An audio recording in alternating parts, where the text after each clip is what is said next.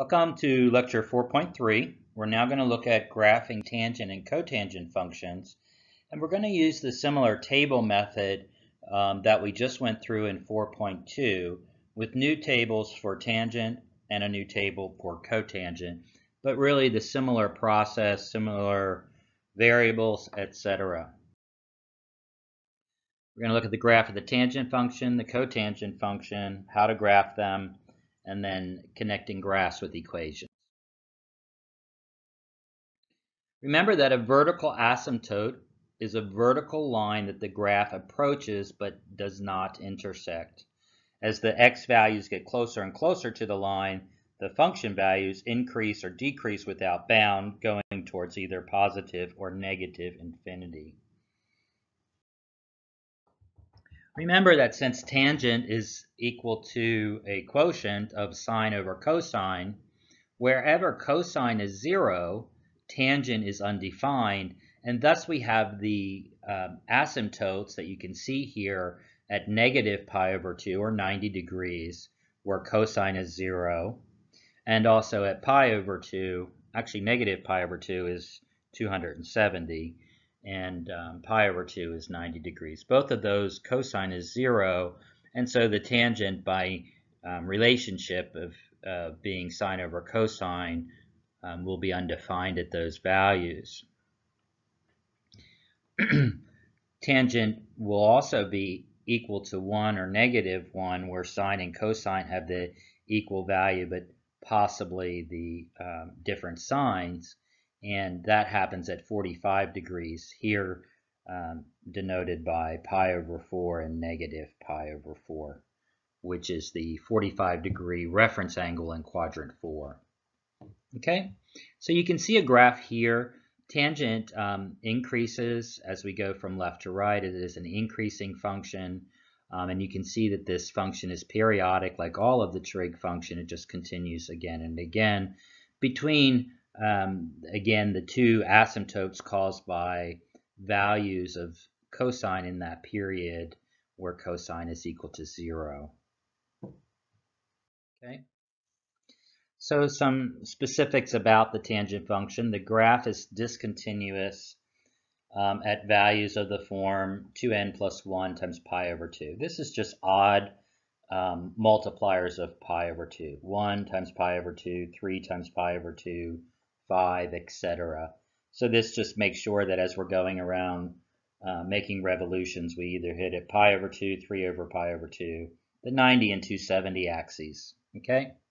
And has vertical asymptotes at those values. Its x-intercepts are of the form n pi.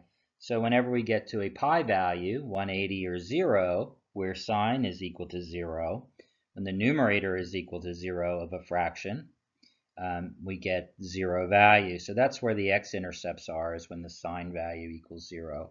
And that occurs at pi, at multiples of pi, as you can see here. The period of the tangent is 1 pi. Its graph has no amplitude. Now, why not? Remember, amplitude is half the distance from the largest and smallest values. Well, since tangent goes from negative infinity to positive infinity, it has no extreme values. So it cannot have any amplitude. It doesn't have any max or minimum values. Okay? The graph is symmetric with respect to the origin. So this is an odd function by definition. And for all x in the domain, that the tangent of an angle of negative x will equal negative tangent of that positive angle. Okay.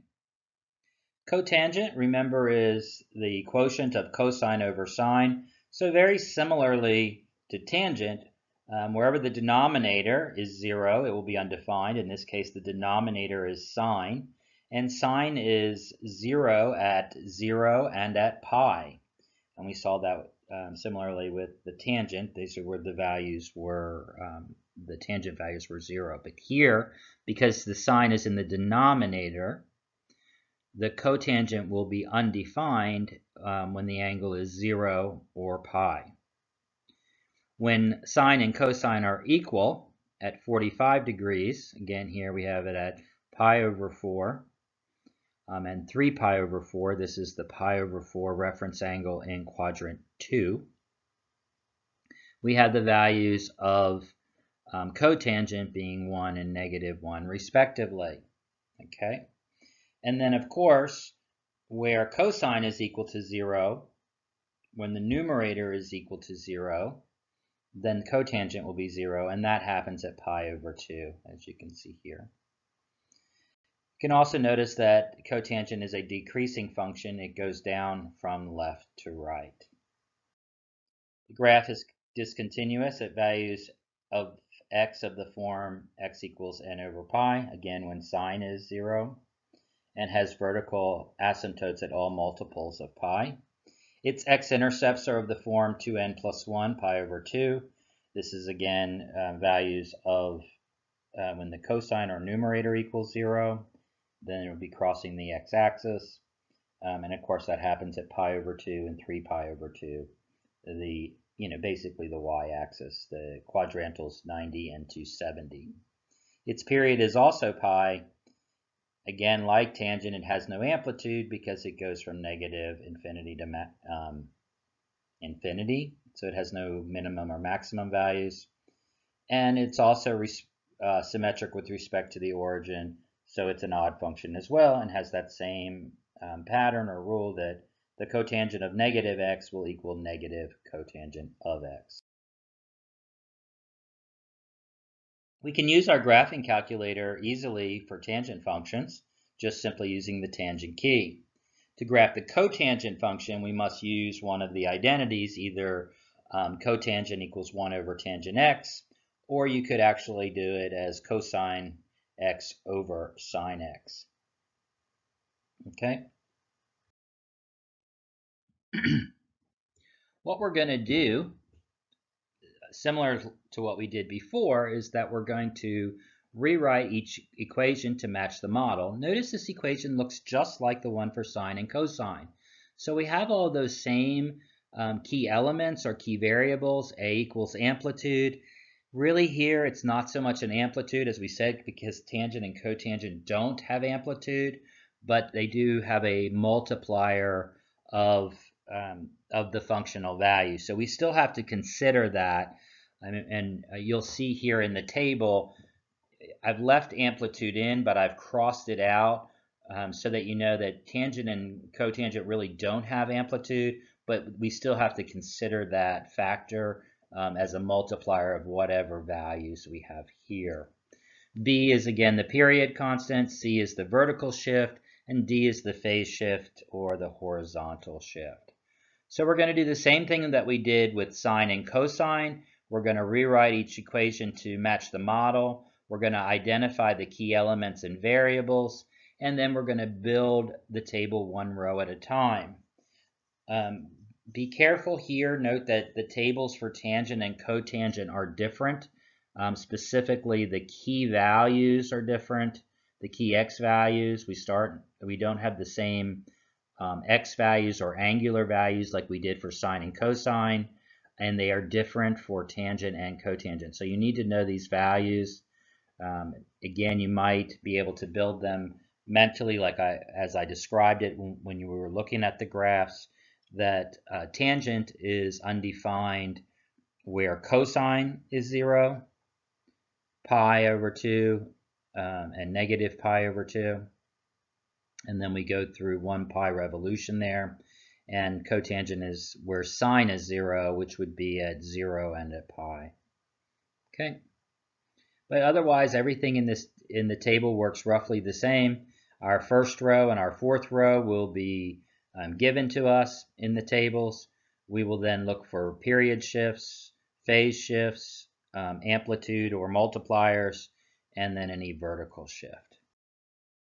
Okay. Here's the table for cotangent.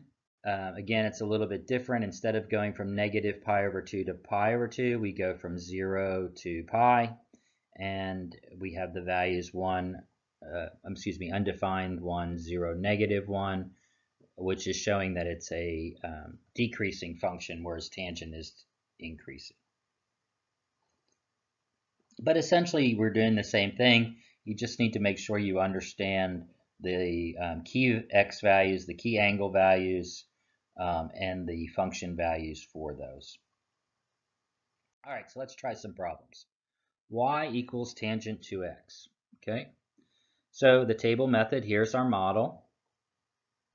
We can see here that the multiplier in front of tangent is 1. So really there is no multiplier because when we multiply by 1, we don't change the value.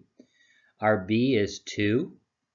C is equal to 0 because there's no constant being added here. And also D is equal to 0 because we don't have a plus or minus on the x or the angle.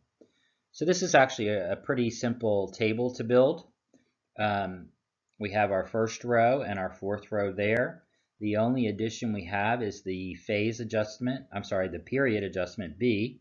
And so all we do is divide each of our key angles by 2, which is the same as multiplying by 1/2. These are all easy to see. Pi, half of a pi is a fourth of a pi, etc., etc. Since we don't have an amplitude or a multiplier shift or a vertical shift, we just use those stated values. So we have our x values, which again is the bottom row filled out in the first 3 rows, and our y values, which is the lowest row filled out in the bottom 3 rows. We simply graph this, and we can graph another period by adding 1/2 of the period to the left and 1/2 of the period to the right. Okay. And again, we can see here that we have asymptotes at negative pi over 4 and pi over 4 from our table. The value at pi over 8 is negative 1, at 0 it's 0, and at pi over 8 it is 1. Let's try one a little bit more difficult. Here we have y equals negative 3 tangent 1/2 x. Here we have an amplitude multiplier and a period adjuster. Okay. Again, always look back to the original model, identify the key variables. In this case, both our constant or vertical shift and our phase shift are equal to 0, and our amplitude is equal to negative 3, or our multiplier, and our period adjuster is 1/2. Again, we're going to build the table.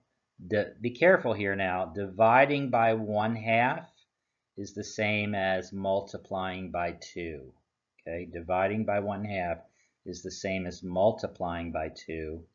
And so we get these new values. Again, the first row and the fourth row are given. So we multiply the second row. We multiply the first row by 2 to get the second row. Okay, there is no phase shift, so we left that blank. We have our tangent values that are given, and our amplitude equals negative 3, so we multiply each of those by negative 3. Negative 1 times negative 3 is positive, and so forth. If something is undefined and we multiply it by a number, it doesn't change, so the undefineds will always stay that way. It is possible they'll move, as they did here, because of the period, but these y values won't change by any amplitude or vertical shift. Okay.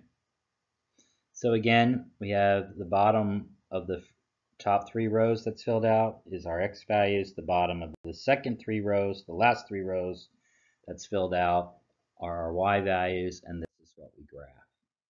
Okay.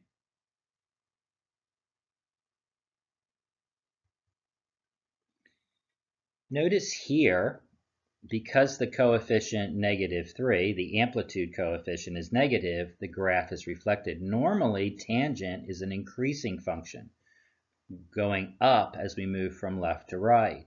But since our amplitude multiplier is negative 3, it shifts this into a decreasing function, which makes sense, right?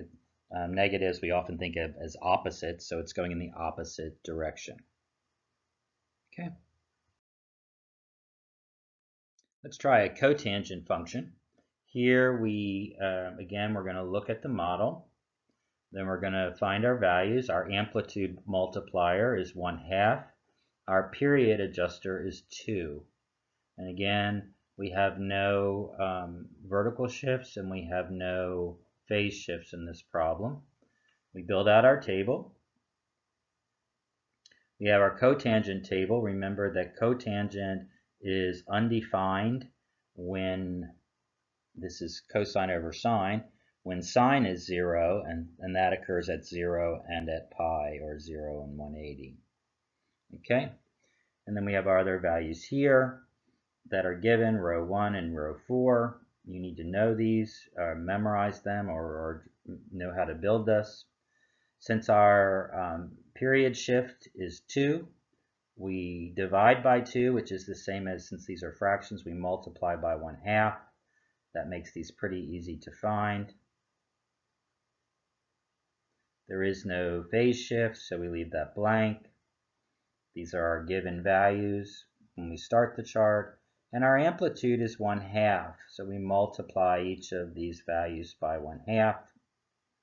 And now again, we have our x and our y values to graph. And we can see that here. Okay, so the table method can really help.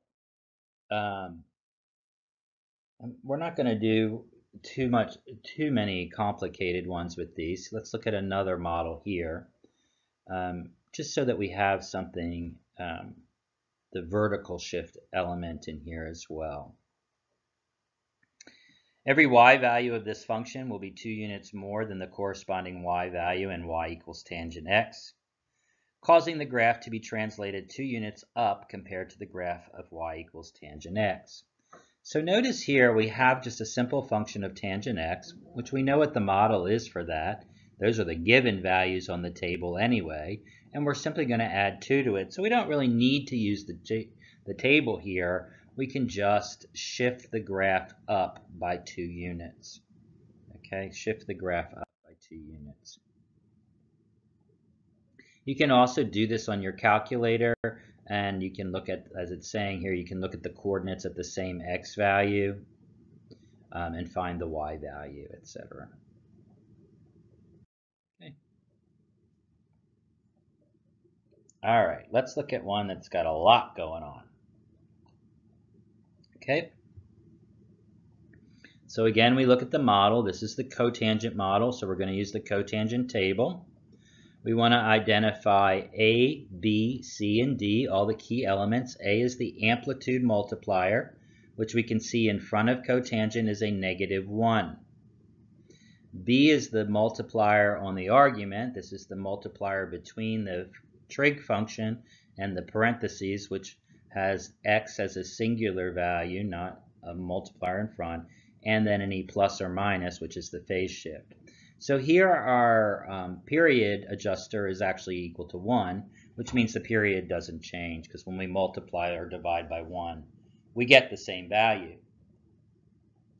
Here, that was our B. Our C is our constant that we add or subtract. We are adding a -2, which obviously is the same as minusing 2. So it's going to go down by 2 units. So C is -2. And then D is our phase shift, and we can see here that, remember, it's minus D, so this is going to be a phase shift in the positive direction of pi over 4. So D equals pi over 4. So again, we're just doing the same thing. We're identifying what A, B, C, and D equals.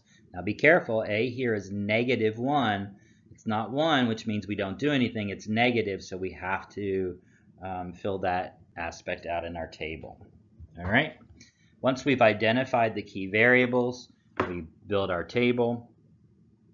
Again, it's cotangent. Cotangent is undefined, where sine, which is the denominator, is 0, and that happens at 0 and at pi.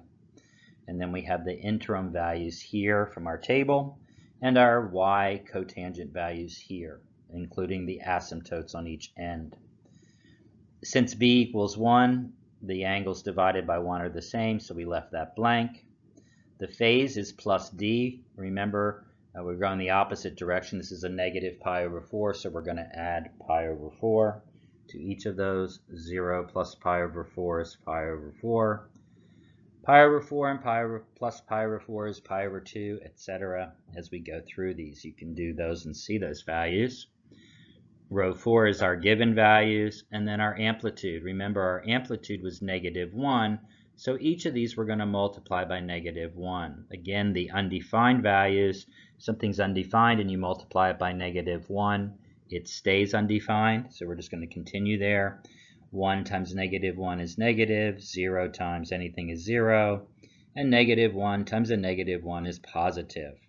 Okay? The last thing we do in all of these tables is to add our constant, our vertical shift constant, and that was equal to -2. -1 plus -2 is -3, 0 and -2, -2, and 1 plus -2 is -1. We filled out our table. The lowest of the 3 rows with values is the x value. The lowest of the last 3 rows is our y values. These are what we graph. And so we have this graph here. An additional period was added to the left. Okay? So we can see those values at pi over 2, it's -3. At 3 pi over 4, it's -2. And at pi, it is equal to -1. All right? Sometimes, and in your homework, you'll be asked to figure out the equation for a graph. Well, we can see because this graph has 2 asymptotes that it's obviously either tangent or cotangent. Okay? So what you kind of want to do is look at the points that it's going through and ask yourself some questions. So normally, both tangent and cotangent key points are 1 and -1, but we can see here the key points are 2 and -2. So what does that tell you about the amplitude A? That's the first question. We also see that we're going through the origin. Which function, tangent or cotangent, goes through the origin?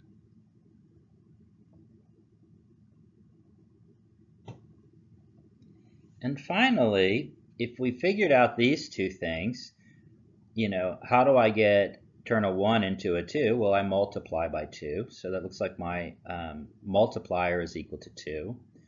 Tangent is the function that goes through the through the origin. So this looks like the tangent function, but we have a problem.